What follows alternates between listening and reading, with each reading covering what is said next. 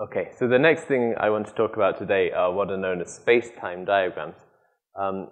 This is just a way to represent graphically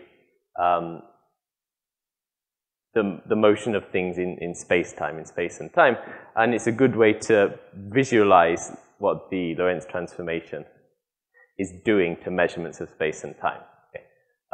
So I'm just going to briefly describe what space-time diagrams are, and then I'll say how you can use them to help you get a handle on the Lorentz transformation.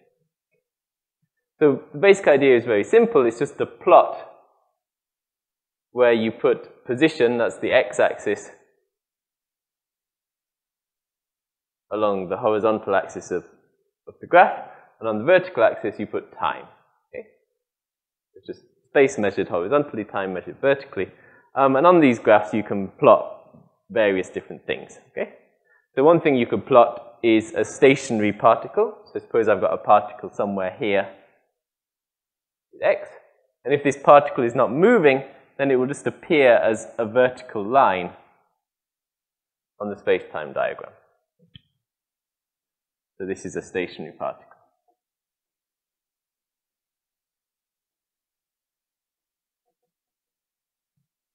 Now if the particle is moving, then obviously its x position will be changing as a function of time, so therefore it is a line with a certain gradient.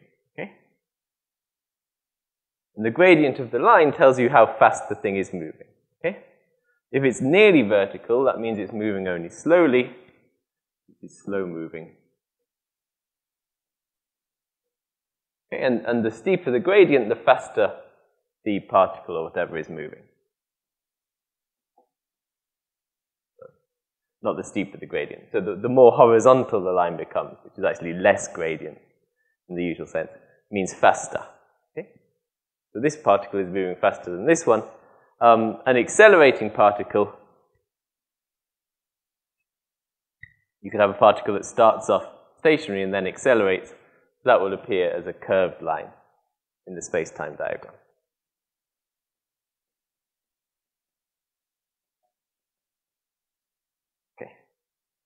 Okay, so that's what space-time diagrams look like, and you can represent various things on these diagrams. So I just want to do a very simple example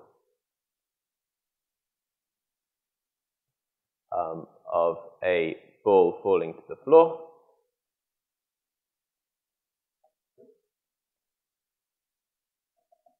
So suppose that I have a ball here, okay, and I drop the ball down, and the ball hits the floor here. So in order to draw this on my space-time diagram, I'm going to take x as being the height of the ball here. Okay?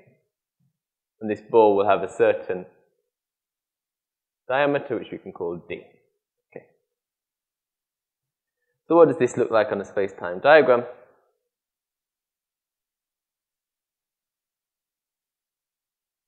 Okay? So first of all, let's take the floor to be somewhere here. So everything on this side of the diagram is just in the floor. Okay, and the ball starts off a certain height above the floor. So let's say the ball starts here. And I know that the ball has diameter d, so the ball initially is a interval of x of width d here. Okay. Now if we suppose that the ball starts from rest, then initially it will have 0 velocity. But because of gravity, it will accelerate. Okay, and it has a constant acceleration towards the floor, which will take it down, something like that. Okay, and then depending upon properties of the ball and the floor, I mean, it could bounce back up like this, or it could just hit the floor and rest, and so on. Okay.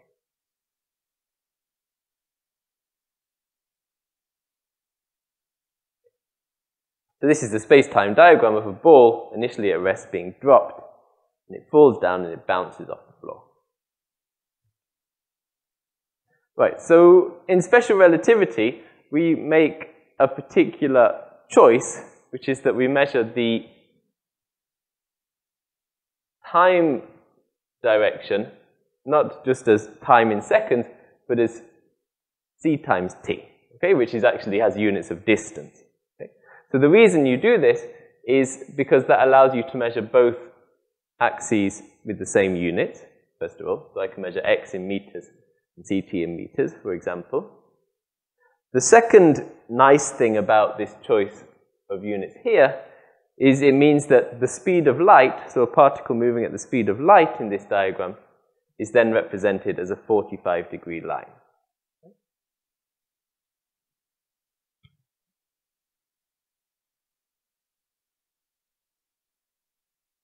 So for example, if I work in meters, then the speed of light is 3 times 10 to the 8 meters per second. Okay? So if I take t as being 1 second, then ct is 3 times 10 to the 8 meters. Okay? And the distance it travels, x, is also 3 times 10 to the 8 meters. Right? So therefore, the distance ct is the same as the distance x, and hence this is a 45-degree line on the diagram. So let me just write that. So in special relativity, the time axis is measured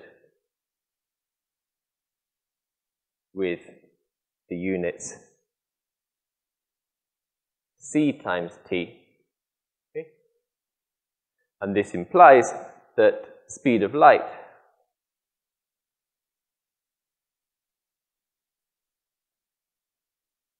is a 45-degree line on the diagram.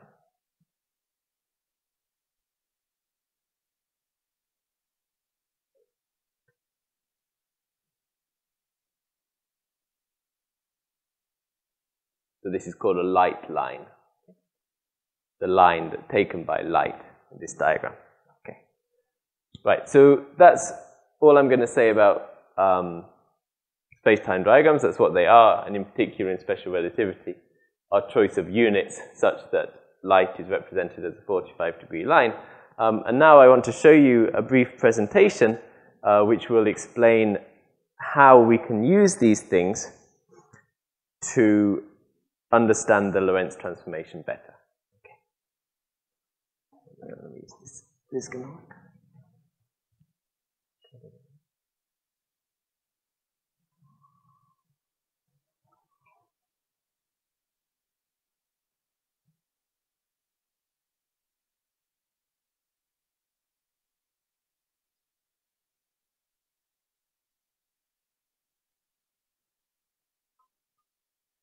Okay, so I hope you can see this. So what you see here is a space-time diagram. So you've got the coordinates x and t on the diagram, and you have a set of points which are measured by an observer. So each of these blue dots on the diagram is a set of points, and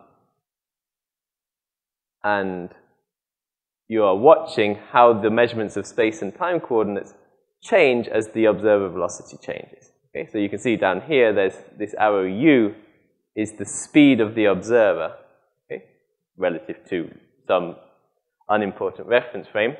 And as the speed of observer changes, you see that his measurements of space and time change as well. Okay. Now, the motion of these points on this diagram are defined by the Lorentz transformation here, these two, x and t. Okay? And they have a very important property which you can prove, and that is that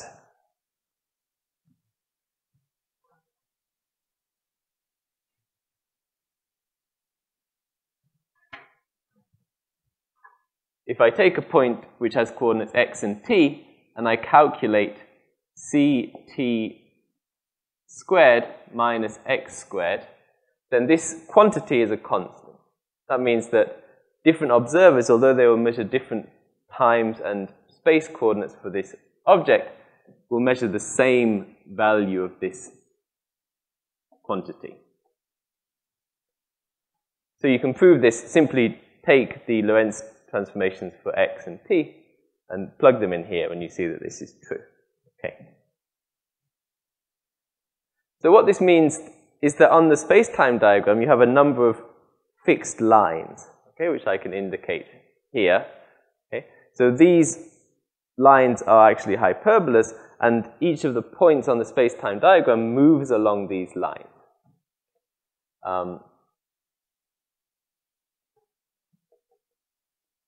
So let me do a very simple example. Suppose that ct squared minus x squared is equal to 0. Okay? So that simply means that x is equal to plus or minus ct. Right? So on the space-time diagram, that's on the space-time diagram, that's going to be two 45-degree lines which correspond to these light lines.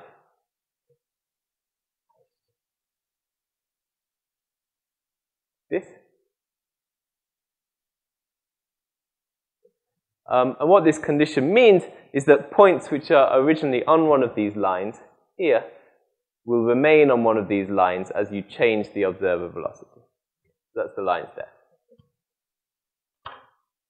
Now, if you take it not to be 0, but to be something else, so let's call this a squared, okay, then again you can rearrange this to get that x squared is the square root of ct squared minus a squared. Okay? And this is the equation of hyperbola, okay, which looks something like this up here, depending on the value of a. Okay? And again, the same thing is true. So if your point starts off on one of the lines here, then it will move along the same line here. Okay, so how can we use these facts to understand the Lorentz transformation better? Okay, this slide is just a repetition of what I said. So this quantity, ct squared minus x squared, is a constant. Okay? And that means that points on the space-time diagram move along those lines I've indicated. Right, so what I'm going to do now is I'm going to use this picture to explain to you how we can understand the three effects of time dilation, relative simultaneity, and length contraction. Okay. So first of all, the simplest one is time dilation. So here, I've got a stationary clock. So what does a stationary clock look like on a space-time diagram?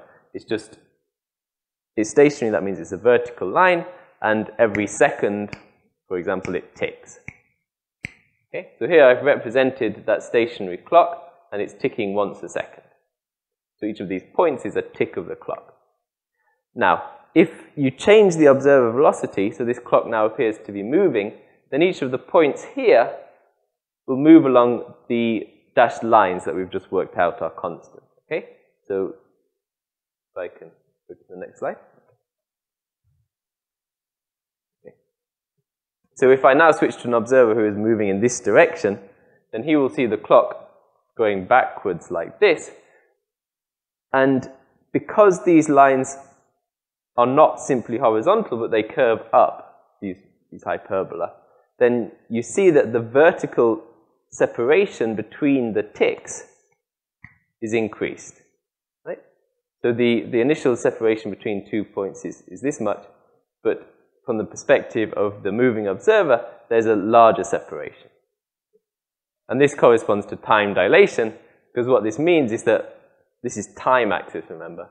So this means the clock is ticking more slowly. Okay, so in that way we can understand time dilation effect. Okay.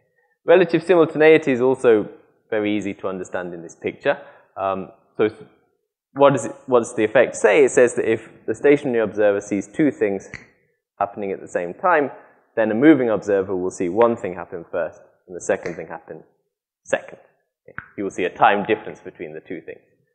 Okay. Now again, you can understand this. So here I've chosen the two events to be a red blob and a blue blob on the diagram here. And the stationary observer thinks they happen at the same time, so that means that they are in the same horizontal plane. Now if you switch to a moving observer, if we go back to the original picture here, you see that points to the left of the observer move up. That's as the observer velocity increases in this direction. Whereas points on the right of the observer move down. So that means in the diagram I've drawn here, this blue blob is going to move up and the red blob is going to move down. Okay, other way around, sorry. The blue blob moves down and the red blob moves up. So wait a minute. Yeah, sorry. The blue one goes down, the red one goes up. That's right. Okay. Okay. So therefore, the moving observer will see the blue event happen first and the red event happen second. Okay? So that's the relative simultaneity. The first observer measures them happening at the same time. The S prime observer sees them happening at different times. Okay, finally, length contraction. This is a little bit more tricky, but imagine you've got a stationary ruler or a stationary object of a certain length. So in the space-time diagram, that's represented just as a vertical rectangle like this. Right? So this is the length of the object, and it's stationary, so therefore its edges are just straight vertical lines. Now again, we can imagine what does this look like as you change the observer velocity, and I've made an animation of this here. So this is, the blue one is the space-time diagram of the same ruler as you change the observer velocity going forward faster, up to 0.6 times the speed of light. Okay? So you can see that, first of all, the ruler starts to move this way, as it does relative to the observer. Okay? But you also see that the width of the horizontal width of the object is shortened, right? So this width here of the blue line is less than the width of the red line. And this is the length contraction effect. Okay? So the difference in horizontal width between the red line and the blue line is just the effect of length contraction. We can see there.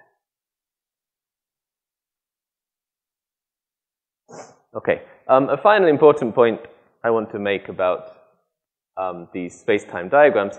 If you go back to the first slide again, yeah, let's use this one, okay, then you see that you can divide space-time into 4 regions, right? Although in 3 dimensions, this region is actually connected to this region. So it's 3 regions, really.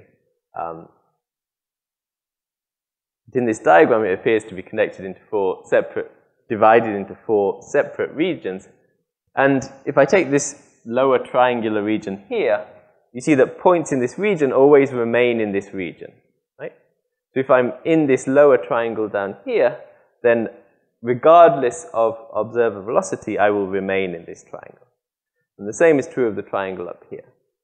Regardless of observer velocity, if you start at a point here in this upper triangle, then you will remain on a point. You will remain in a point on the same triangle. Okay. Now this means something physical, because the lower triangle consists of points with time less than 0. In other words, points in the past of the observer. And the points in the upper triangle consist of points time greater than 0, in other words, points in the future of the observer. So what this means is that, in this diagram, the upper triangle, events which happen here in this area of space-time, will appear in the future of any observer regardless of his initial velocity, right? So if I've got an observer who is measuring things at this point here, and an event happens somewhere here, then all observers will agree that this thing happened in the future, regardless of their velocity. Okay. The same thing is true down here. If I've got an event which happened down here, then all observers will agree that all observers who are situated here will agree that this thing happened in the past. Okay. So therefore, these 2 regions of space-time are called the absolute future and the absolute past. All observers agree that this is the future, and all observers agree that this was the past. Okay. However, you have the regions on the side where observers cannot agree. Okay? If I've got an event which happens somewhere in one of these grey triangular regions here, then some observers will think that this happens in the future of where they are now, and some observers will think that this already happened, it was in the past. Okay? So we refer to this as the non-causal region. Okay? So it can be in the future and it can be in the past, depending upon the velocity of the observer. Okay. So the existence of this region has some important consequences regarding motion in special relativity. And in particular, if you allow things to go faster than the speed of light, then you end up with a lot of trouble. Okay. So I want to finally do a brief example to show you some of the trouble you can get into if you allow objects which can travel faster than the speed of light.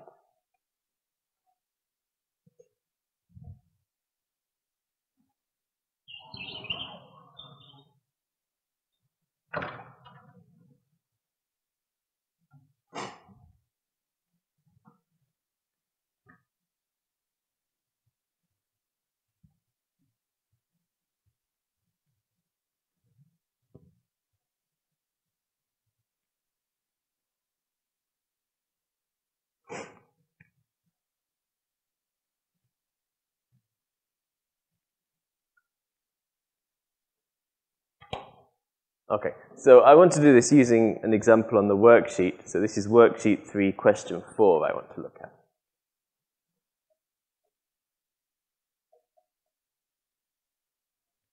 Okay, so this question is imagining the following situation. I've got a marksman who is shooting a gun, and he fires a bullet here, and the bullet goes out of the gun, and it hits a target somewhere here. So that's the situation. Got a guy who fires a gun,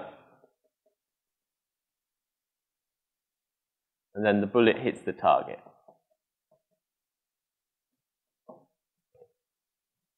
Okay, so I give you some numbers for this. I say that the distance from the gun to the target is 100 meters. This distance here is 100 meters. Okay. And I tell you that the speed of a bullet is 1,000 meters per second.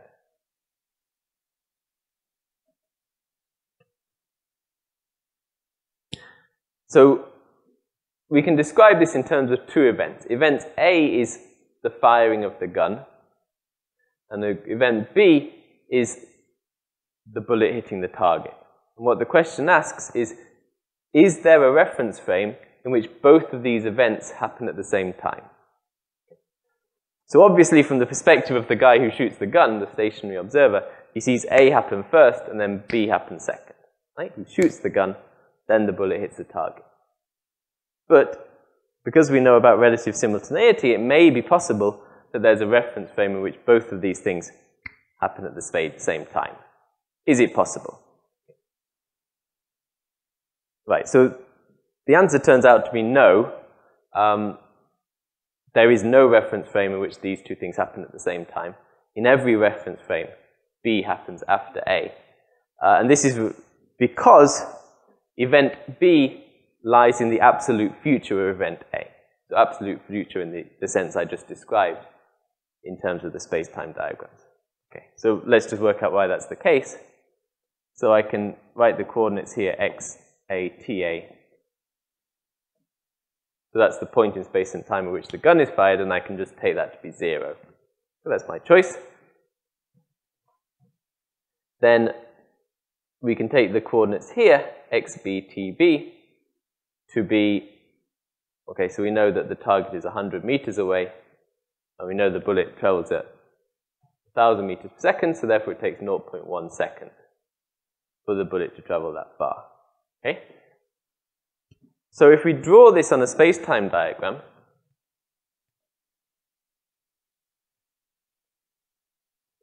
so this is x and this is ct, then we know that the bullet is traveling much, much slower than the speed of light, right? And we know that the speed of light is a 45-degree line. So, if I plot the path of the bullet, here's A, it starts at the origin, and the bullet travels along a line something like this.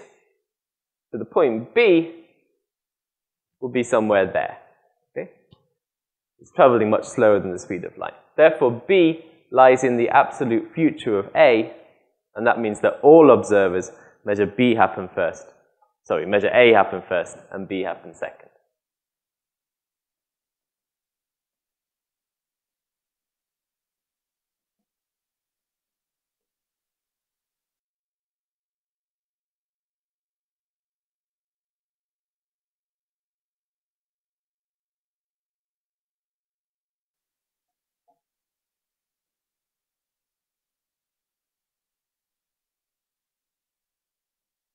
Okay.